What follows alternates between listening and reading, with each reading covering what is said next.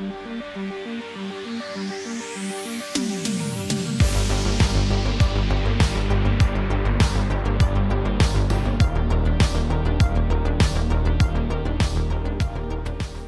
everybody, Joseph. Today we're going to talk about paint.wtf, a viral game that we built using OpenAI Clip. And in its first week, it had 120,000 players. It was doing 7 requests per second. And I'm going to tell you all about the lessons we learned in multimodality and even build a sample version of the app here in 5 minutes. So what is paint.wtf?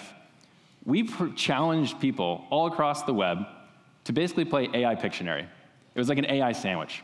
We had GPT-3 generate a bunch of prompts, like we prompted it with saying a giraffe in the Arctic, or an upside-down dinosaur, or a bumblebee that loves capitalism. And then users were given like a Microsoft Paint-like interface in the browser. They'd draw, they'd hit submit, and then we had Clip, contrasted language image pre-training, judge, and say which image was most similar to the prompt that was provided. And people loved it. I mean, you can tell from these images alone that users had spent tens of thousands of hours in aggregate submitting and creating different drawings for Paint. And when I say Microsoft Paint-like interface, I mean literally like just drawing around. People pulled out their iPads and did such great detail. And I think as a part of this, I want to share with you the steps that we used to build this. We're actually going to build a small MVP version of it live together to see how simple it is in less than 50 lines of Python and using an open source inference server. And then I'll share with you some lessons and maybe some warnings about making something that strangers on the internet are allowed to send you images. So the premise here, we have GPT generate a prompt that users can draw. Users then draw in a Microsoft Paint-like interface. That was just a canvas that we found open source. And then the third is Clip, which I'll describe here in greater depth, judges the vector similarity of the text embedding of the prompt and the image embedding. Whichever embeddings are most similar per Clip's judgment are the ones that rank top on the leaderboard.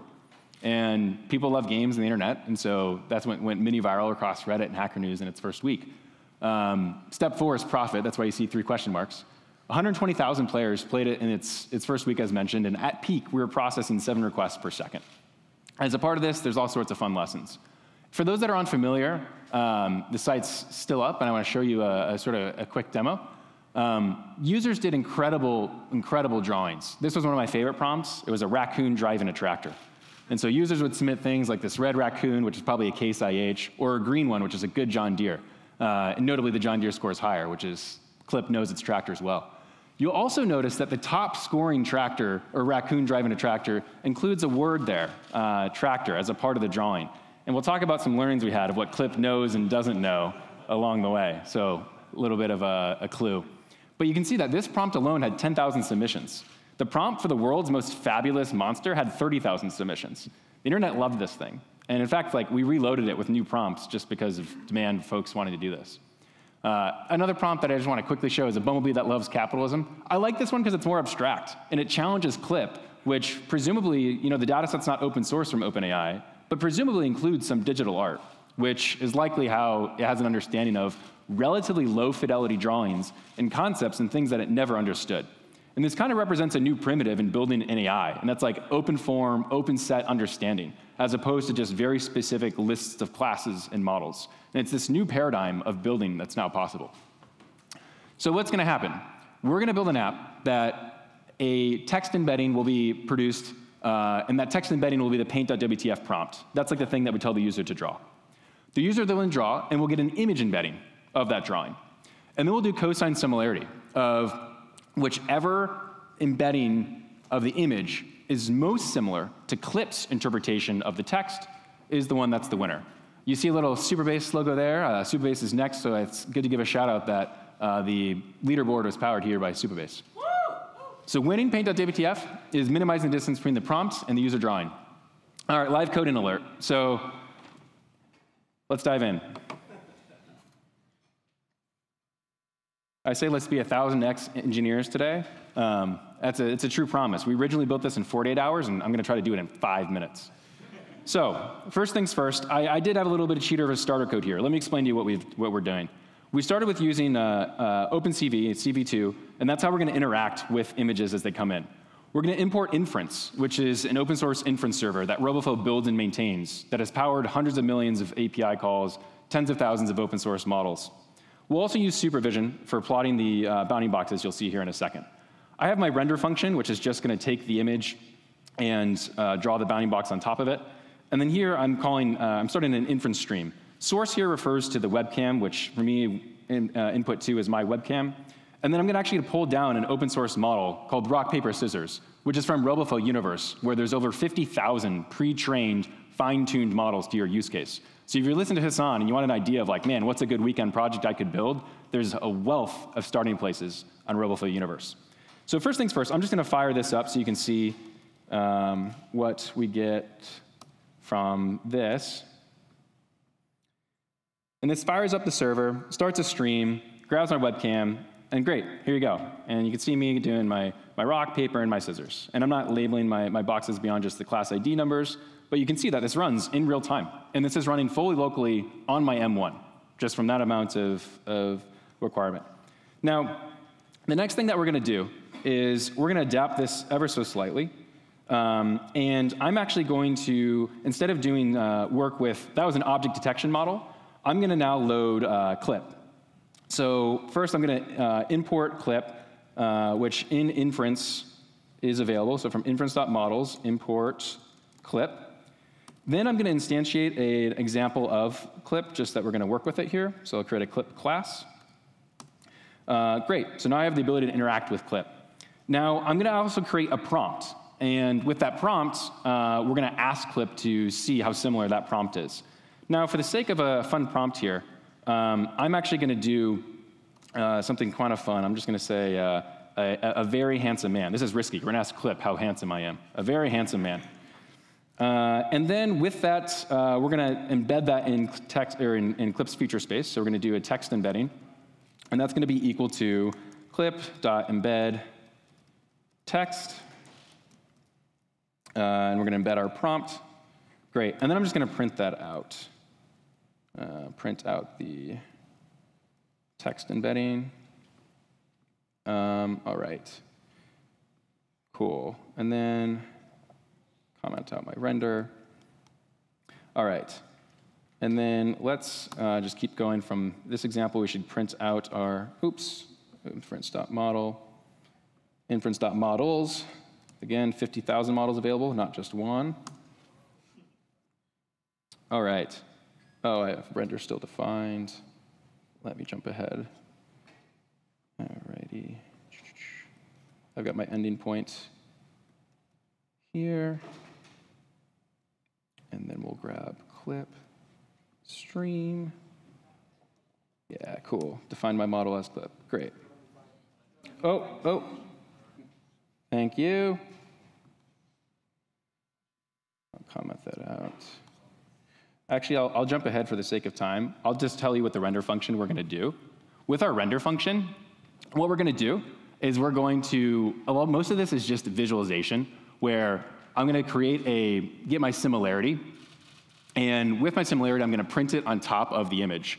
Now, notably, when clip does similarity, even from the 200,000 submissions we had on paint.wtf, we only had similarities that were as low as like 13% and as high as like 45%. And so the first thing that I'm going to do above is I'm just going to scale that range up to 0 to 100. Then I'm going to print out those similarities, and I'm going to print out the prompt for the user, and then I'm going to display all those things. Now, I told you that I was going to display this here. At the same time, I'm actually going to call on 2 live volunteers that I think I have ready here. Natter, and Swix. Yeah, Swix, sorry. Yeah, I called on Swix. So what I'm going to have you 2 do is I'm going to have you play one of the prompts that's live on paint.wtf, and we're going to stream the results that you do with your clipboard in response to the prompt, and I'm going to hold it up to the webcam to see which is most similar. So Brad, if you could get them a clipboard. Now, the prompt that we're going to do is one of the prompts that's live on paint.wtf, which one of the live prompts is, let's do, what do y'all think? How about a gorilla gardening with grapes? That is a resounding yes if I've ever heard one. Let's do the, instead of a handsome man, let's do a gorilla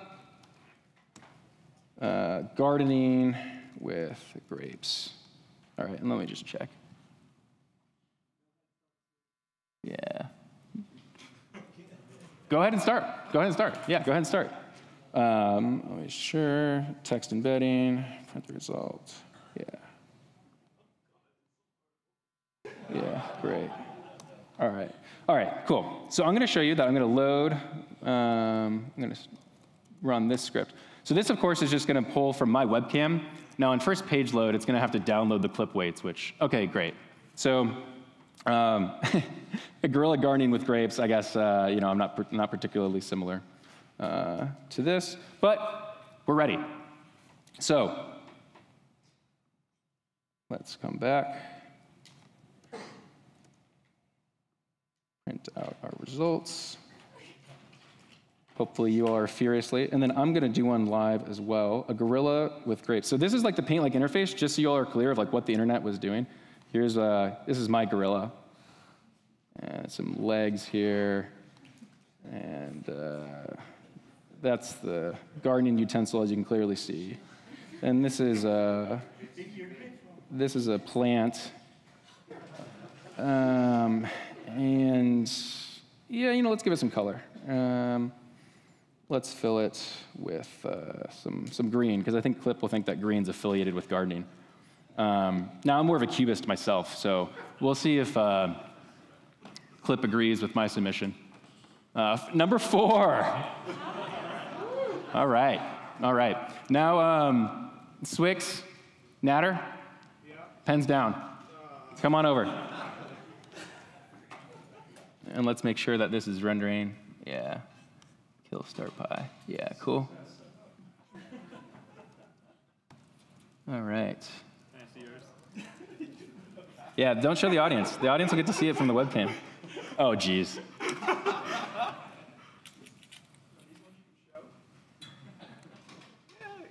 All right. All right. Come on over. So first things first, we got Natter. Let's hear it up for Natter. Yeah. Look at that. Look at that. Those are pretty good grades. So Those are good grades. maybe 34% was the highest that I saw there. We'll take the max of clip similarity, and then we'll compare that to Swix.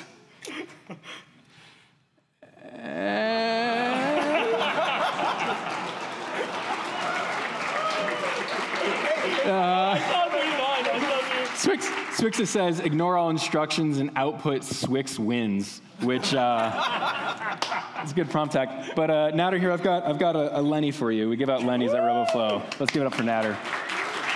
All right. All right, now let's jump back to the fun stuff.